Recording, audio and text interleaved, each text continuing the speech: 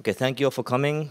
This session is about building a secure and efficient vision sensing application with Wasm, WebAssembly. And I'm going to talk about all the challenges around it and our ideas on how to solve those problems with Sony's IoT platform. So this talk is going to be divided up into two parts.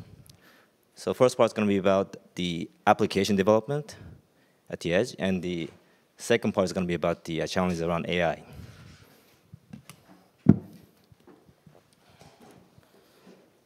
So introduction about ourselves. I'm Ryu. I'm the director of the ecosystem development at Midokura. And my colleague here is Ekaterina. She's an AI engineer at Midokura.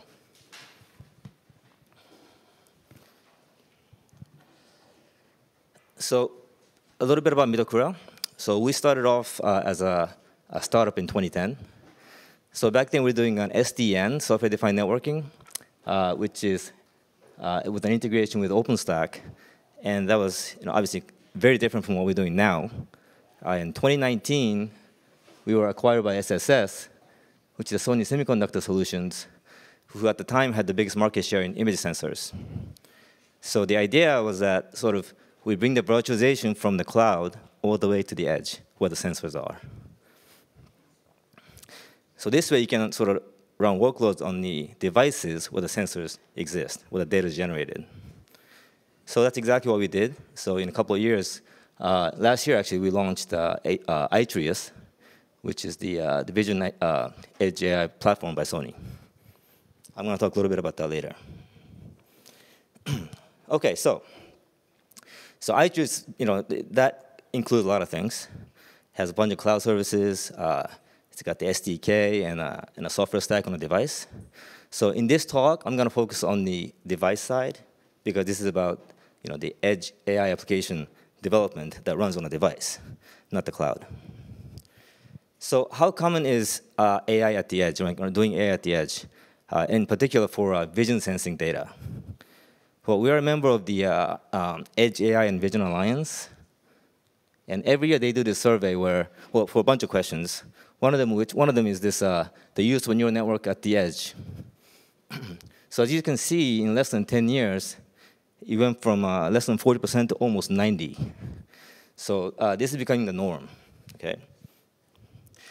So what does it take to do this, right? So it's not just running an AI inference at the edge, but it also requires building an application for it. So what makes the edge app development difficult? So I'm going to explain a few reasons why that's the case. OK, the first one is pretty obvious. The IoT devices are very resource constrained. So when I say edge, I'm talking about, I'm going to include constrained edge is what they call. Not just like the network edge, but the constrained edge, these MCUs. But now, within these constrained edge, there are levels, right? So if you look at so these are some of the commonly used IoT devices that I pulled out. And if you look at the ones on top, you will see that they're extremely limited in memory. So based on experience, it's the memory that is always the limiting factor for running a vision processing application. So if you go to that much constrained devices, then it's pretty clear that you can't do much. Now, let's say you take the ESP32, this particular model here, which has 8 megabytes. Now we're talking, right? You can do something interesting. Now, but if you still compare that to Raspberry Pi, for example, then that's up to 8 gigabytes of memory. It's magnitude less, right? So you can imagine, as a developer's perspective, you still have to be very conscious of the constraint. And what's interesting also is this NXP's crossover MCUs.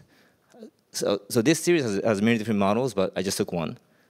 So it has, it's kind of like, it still runs like an MCU. It's powered by, as like an MCU and low cost, but it has like the complexity of the application processor.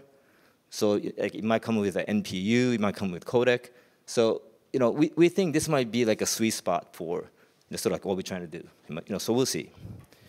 But still, despite all that, it is still very challenging for developers, because these are very constrained environment you got to write your application on. And not only that, there's in IoT, there's a huge fragmentation of devices, right? So look at the list of operating systems and architectures and communication protocols here. So in IoT, you'd have some combinations of these, right? And it's very fragmented. So from the developer's perspective, you have to code against one of these combinations. So you have to be aware of the hardware and execution environment that you're writing your application for, right? As compared to, say, you're coding for the cloud, where mostly you probably care about Linux and x86, and that's it, right? So this kind of leads to a non-portable code, right? So you have to write one for each of these combinations. Security is also a big concern in IoT. Now, in particular, we looked at this data. This is from smart homes data from last year. Memory-related issues are sort of very common. Okay, so second place here is a buffer overflow. So when you have an attack of this kind, you could actually easily break the device, so to speak, and break it, right, where it requires like a firmware upgrade or upgrade, or maybe replace the device itself. Or you could potentially inject, somebody might inject malicious code in there. So Microsoft also does this study every year where they found that 70% of all the CVEs, they are memory related. And it's been like that for a while.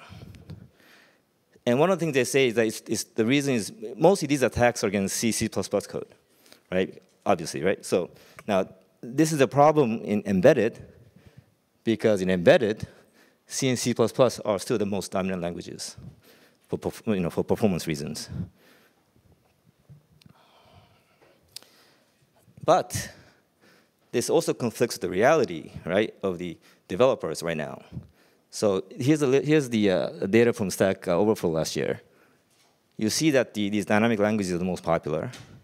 In particular, we care about Python because we're talking about edge AI application development. And Python is by far the most popular languages that the AI developers use. Reason being, if you look at the right side, you have very popular libraries like NumPy, for example. This is a very popular library that the AI developers need, and Python provides that. So there is this misalignment, a gap between embedded developers and AI developers. So how do we close the gap? So I want to introduce WebAssembly, which we believe is a great solution to all these problems, right? And I'm going to explain how this technology sort of solves these. Well, in case you guys don't know about WebAssembly, it's a binary instruction format for a stack-based virtual machine. It is a compilation target for many programming languages, right? So it's portable by design. So it's a sandboxing technology, so it's kind of similar to containers. It provides isolation between across devices, applications, but it's much more lightweight. Okay, it's much more lightweight, and the size of Wasm module is probably magnitude smaller than container applications, which needs to probably pull in a bunch of dependencies into the image, right? So it's a very lightweight. So now, so we're looking for a very lightweight application, a small application. This is WebAssembly provides that. So in 2013, it was actually Mozilla introduced it as, so they introduced ASM.js in 2013, which is sort of like a highly optimizable subset of JavaScript that runs in a browser. So that was like a precursor to WebAssembly when they decided in 2017 that they should just come up with a new set of binary instruction set, okay, which became WebAssembly. And now WebAssembly, or Wasm, is a standard in W3C.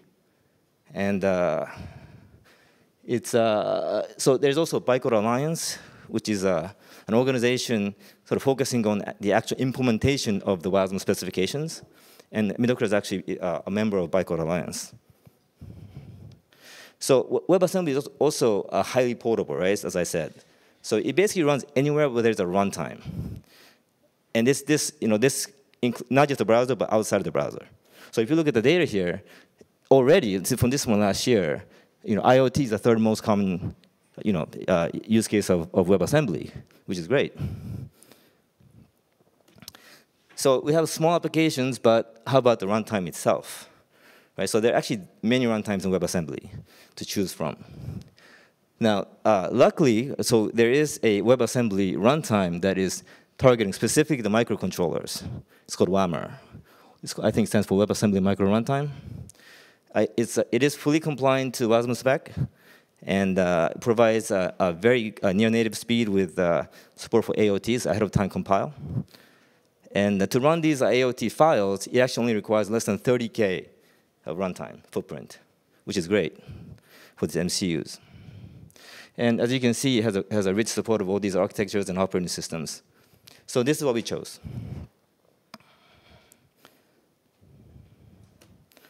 Okay, so as I said, Wasm is portable. So that's right. So ultimately, we want to achieve this write once, run anywhere concept, even on IoT devices, right? This is what we want because it's so fragmented.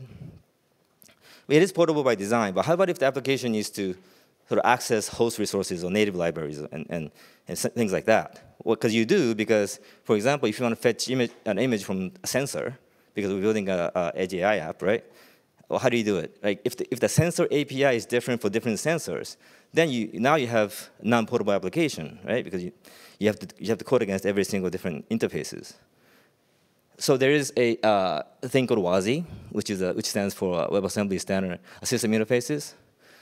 So this is a good set of standard interfaces for applications, WebAssembly applications to use for things like, it started off being like a POSIX-like API, like system clocks and files and sockets and things like that. But now you can see there's standard interfaces for things like WASI-NN, which is a neural network API. So you can do an inference on that. There's also HTTP, and if you can see on the right side here, you have key value store, SQL, so it's getting kind of high-level API now. So it sort of includes both. But WASI-NN is in particular very important for us because, so if you want to do Edge AI, it is an API that you need to have to, a standard API you need to have to actually invoke that inference. Okay, so how about security? Well, WebAssembly is also great for that.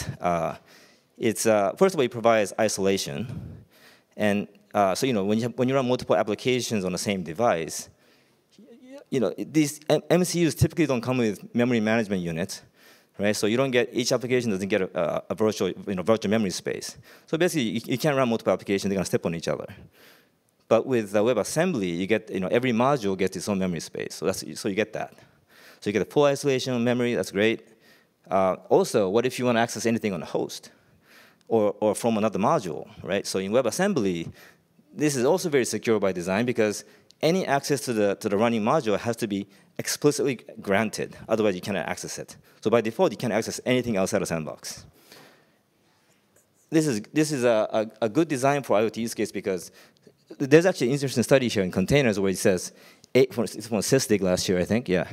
For 87% of the container images actually have critical vulnerabilities, but only 50% of it is actually in use during runtime. So basically, you're pulling in a lot of dependencies and libraries that you probably don't use and don't need, but it contains a lot of stuff that you don't want to have in there. But with WebAssembly, because you're only allowing the modules to access things that are granted, you're really limiting the path to vulnerability. It's a much safer design. Okay, so support for different languages. Okay, so what's great about WebAssembly is that maybe one of the attractive things about it is that for embedded now you can go beyond C and C++ developers. Now, how is the Python support? Well, it's actually it's the fourth most popular language in Wasm. Okay, so this is great. So now we can support Python in embedded, but that's not exactly the case, right? So we don't want to just run Python as Wasm. But we want to run it on tiny IoT devices. Okay, so we tried a few things here. So you could just, if it's a simple Python application, you could just compile it into Wasm and run it. You could transpile Python into C, C++, and then compile to Python, to Wasm and run it. But if you do this, for very simple stuff you can, but then you don't really get full features of Python. And if you want the full feature of it, you want to actually do the whole you have to compile the CPython, the interpreter of Python, and run it. And I think this is what most people do these days. So this works, but the problem is we measured ahead of time Wasm file that this generated. It was 20 megabytes. So this is not, we can't run this on IoT devices, right? So, but that being said, WebAssembly there's a strong support in Python community. The CPython now, WASI is a tier 2 support in CPython, which means every breaking change that goes in has to be either fixed or reverted back within 24 hours. So that's great. And there's also a Bytecode Alliance special interest group dedicated to supporting dynamic languages like Python. It's called SIG Guest Languages. So if you're interested, please take a look. So strong support is coming, which is great. But how about on IoT devices in embedded? Well, there's still hope because there is this thing called MicroPython, which is it's a Python for microcontrollers. It's a subset of Python standard libraries that are optimized for microcontrollers. So it also includes a NumPy-like library called ULab. And when we compiled this Wasm, it was only 1.5 megabytes. So that's great. So so what it looks like is for MCUs, this might be the choice. And maybe for something like Raspberry Pi, maybe we can do, CPython. So WebAssembly solves many of these edge app development. I hope I was convincing, but now we have to sort of put everything together, right? So now this is where I'm going to mention iTrius and how we do so. So a key component in iTrius is Sony's intelligent vision sensor. It's called IMX500. So one way to sort of reduce the AI computation on a resource-constrained MCU is to have its image sensor do it for you. Right, so IMX500 is a stack sensor structure, combining the image sensor and a powerful DSP with on-chip memory. It's up to 8 megabytes. And so when the image comes in, the AI logic chip does the inference for you. So by the time it reaches the MCU, you only have to do the post-processing because the inference has been done for you. You already get the result and the image, and that's it, post-processing. So this really helps reducing the computation necessary on the MCU. Now, iTrius does work with, our system doesn't require IMX500, but this is the way to sort of optimize it.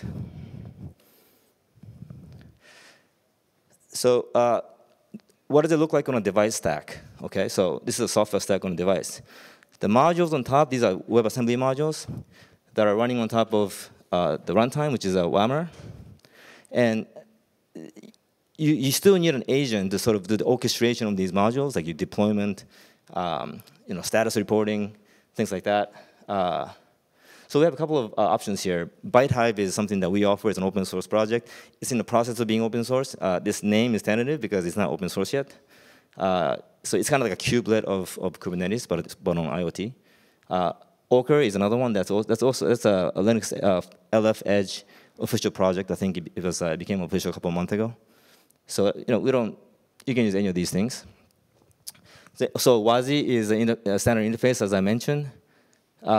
So you do have to, if you have IMX500 here, but you could have other sensors, right? So the goal was to decouple the applications from the sensors, right? That's what we wanted to do. So WASI is one way. So you have a well-defined interface for sensors. And secondly, we also provide an open source sensor and ISP library called SenseCord, right? So this is sort of a layer that provides support for multiple sensors and also rich functionalities for the applications.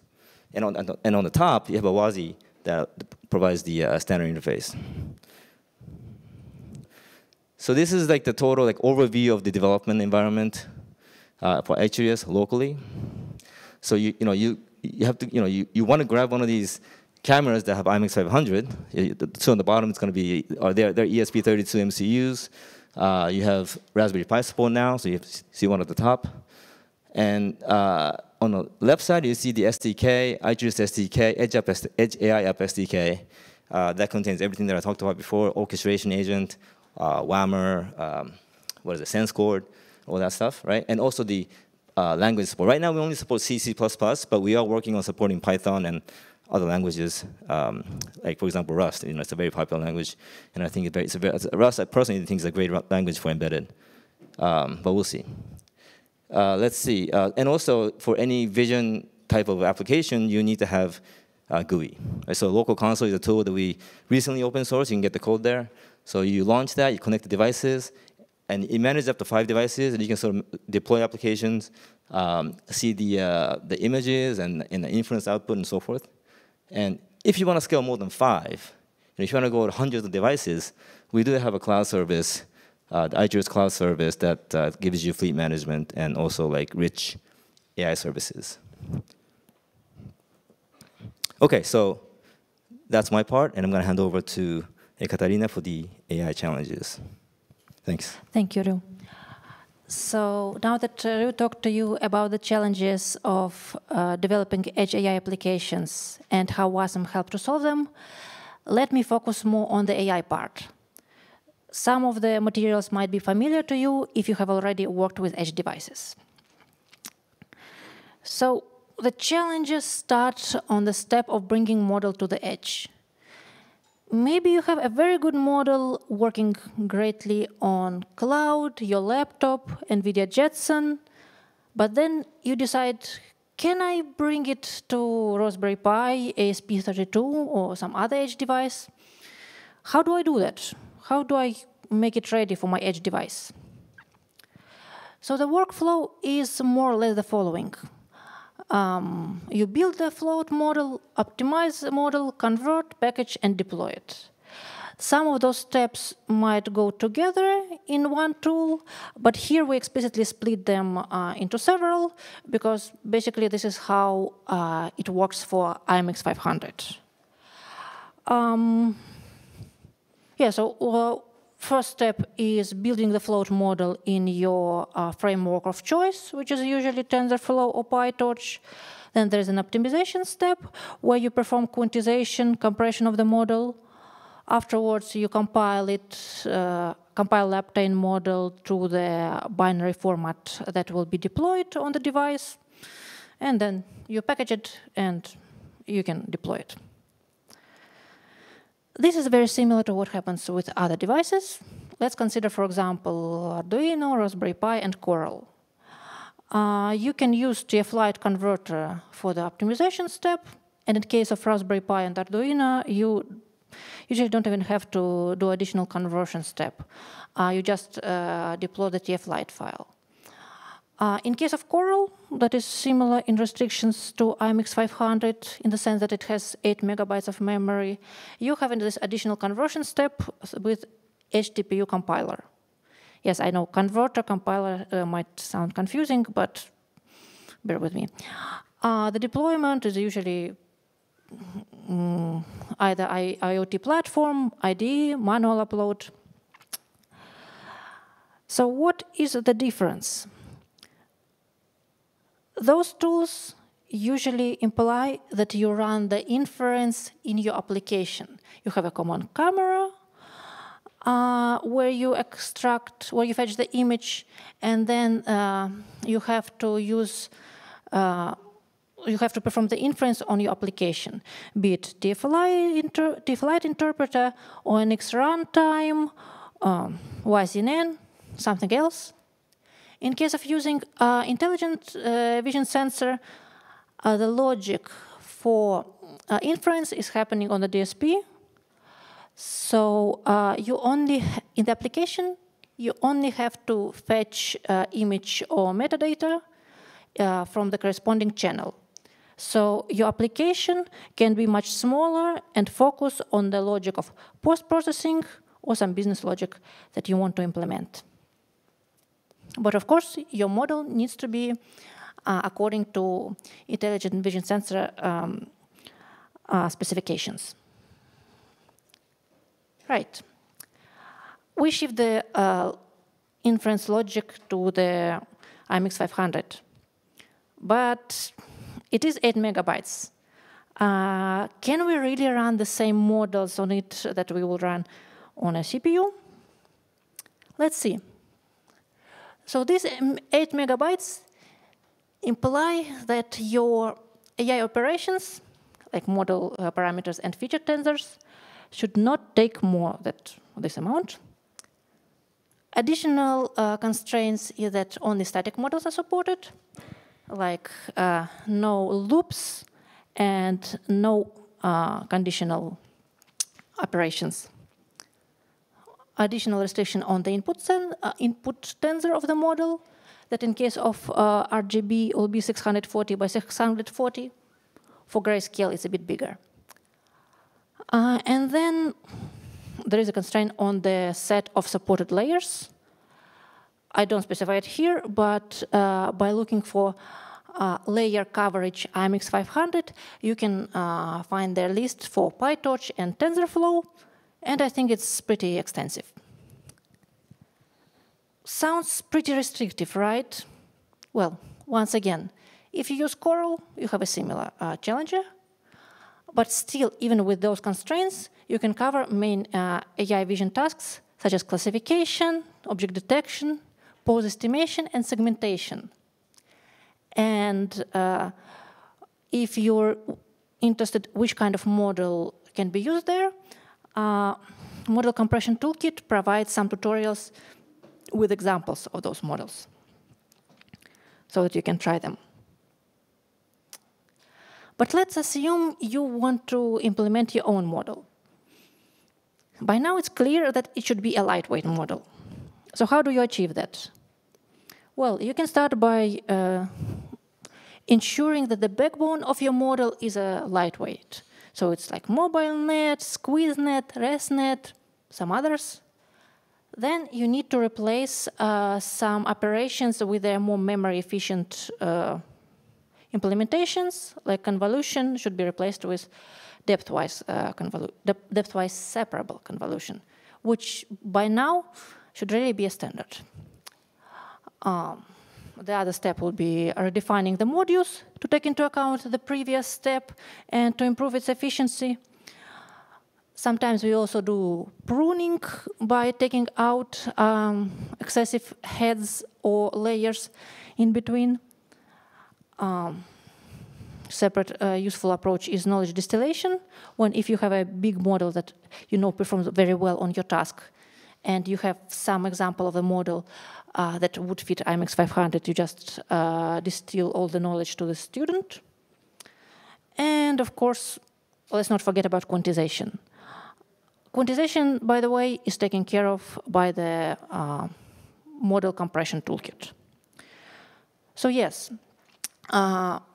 those techniques can be either taken into account by you when developing your own model or implemented in some intermediate tools provided by Iteros, either inside the training service or conversion or converter or compression toolkit.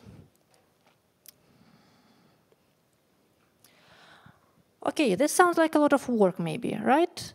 But I assure you that the models that you obtain will provide you opportunity to implement some interesting use cases. Let me show you some of them. Here I will focus not only on deploying model on the device, but on the general solution. So it's a combination of a model, application, and device. The first success case is the one we presented in Wasm.io earlier this year. The setup was as follows. We had two cameras with the parameters specified above that were looking on the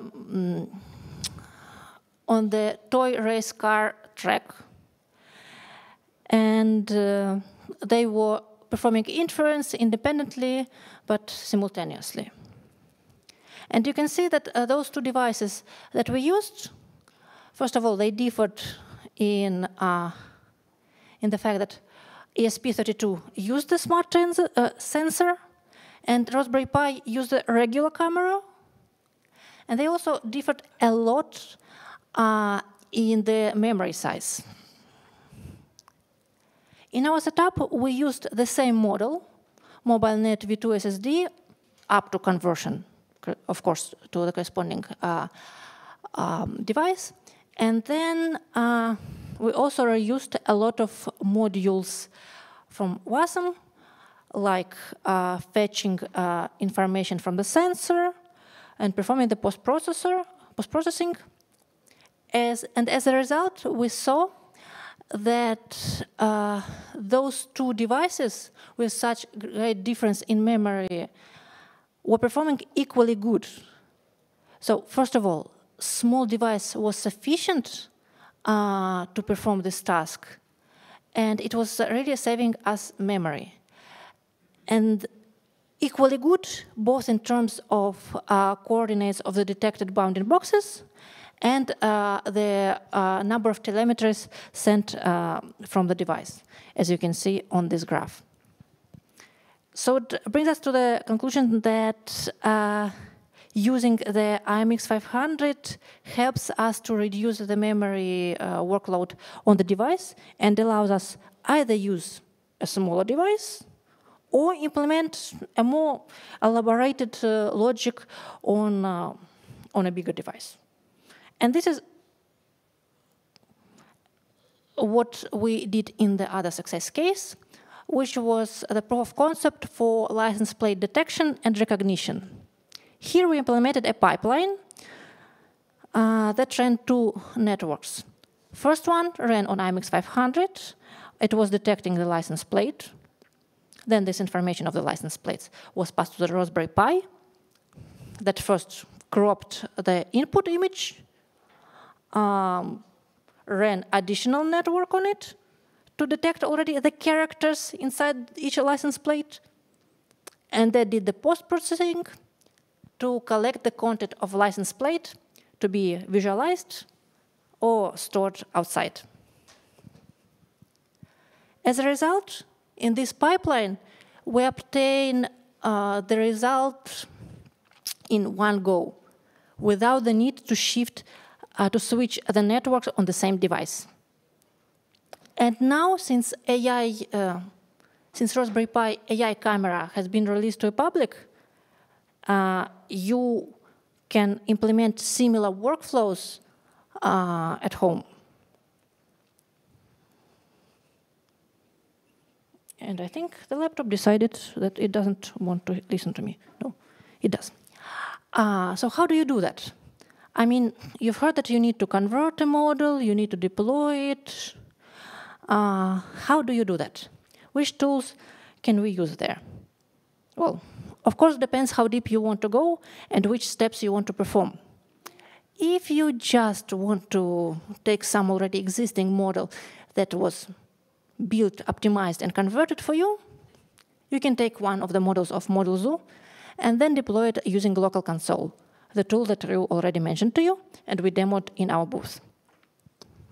If you want to bring your own model and convert it to work with IMX500, there are the list of tools on the upper line. The model compression toolkit, IMX500 converter, packager, and local console. All of the tools from the upper lanes are available for free. And then if you want to extend to a bigger fleet of devices, you can use either some training service like Local Studio or Studio that would output your already optimized model. And you can even introduce them in the online console. All those tools are available either through the links on the previous slide or by their descriptions in the iTunes developer website. I highly recommend you to look for details about it through this QR code. And if you have already came across them and tried them, I will gladly accept questions and answer them. But before that, let me give you some key takeaways.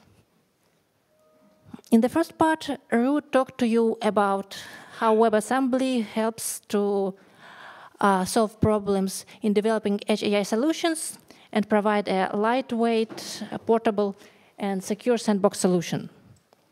You also heard about the efforts on simplifying this process and introducing WASI and Python support. Later, I showed you the use cases, how the success cases, how IMX 500 enabled using Vision AI on constrained edge devices. And then you saw the list of the toolkit AI provides to build and manage AI on edge. I really hope you try some of those tools and let us know your opinion. So now I'll gladly accept your questions and feedback. We are using, this session is recorded, so please use this mic for QA.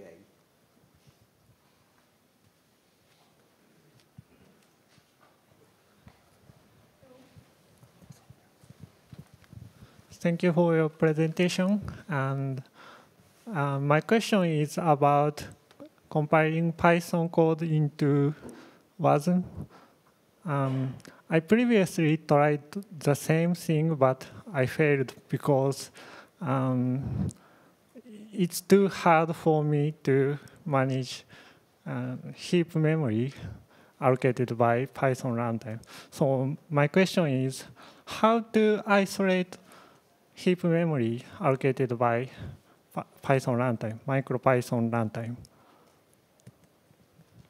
That is a question that we cannot answer, I think, at this point. However, that's the best thing I can put it is that I have to consult the engineer that worked on that to give you precise. I don't want to give you some wrong answer here. So if you can come here after the session, maybe we can talk about it, and I can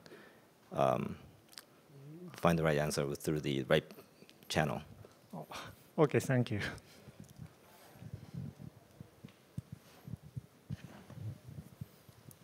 Thank you for your presentation. And I think your approaches there are two good points. I think the first one is latency, and second one is low power consumption.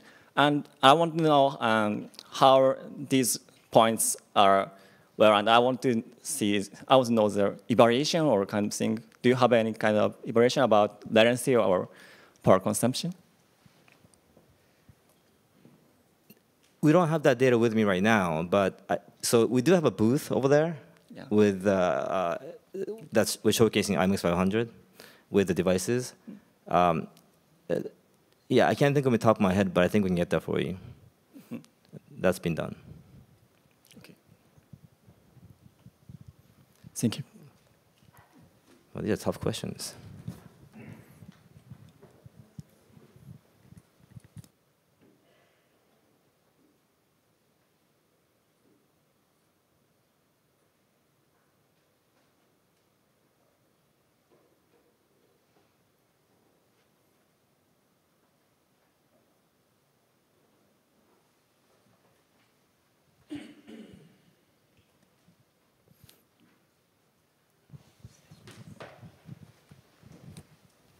Thank you, presentation.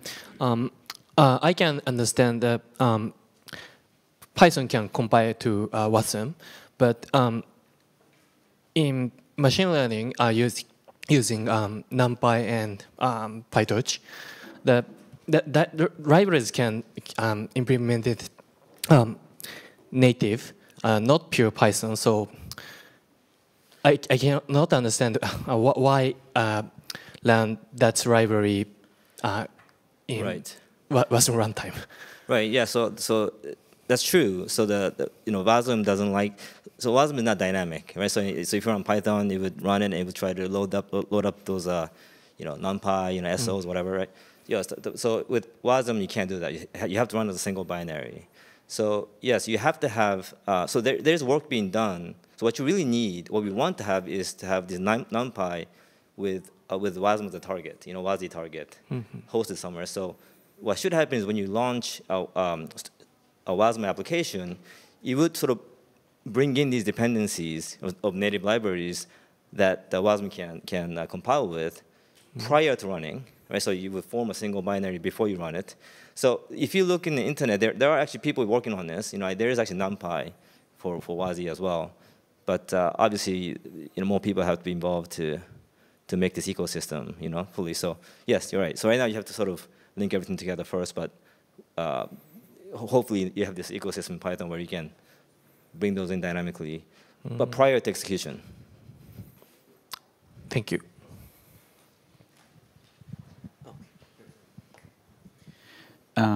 When you was presenting capabilities, I'm wondering there will be on the roadmap of development any additional features and capabilities in the near future?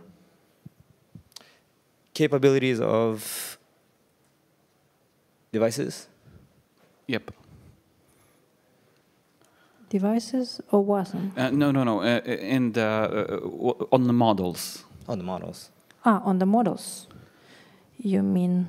I'm wondering about anomaly detection, especially.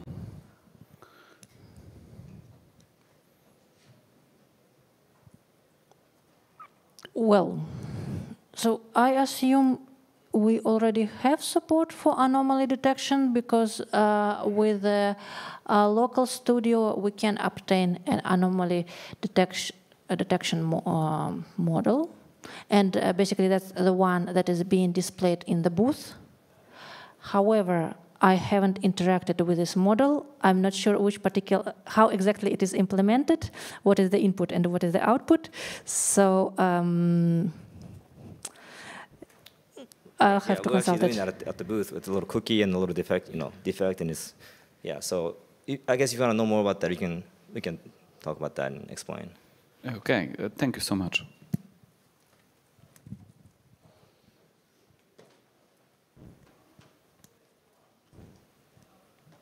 Okay, so I guess it's time. So we're ending here. All right, Thank you very much. Yeah, thank you.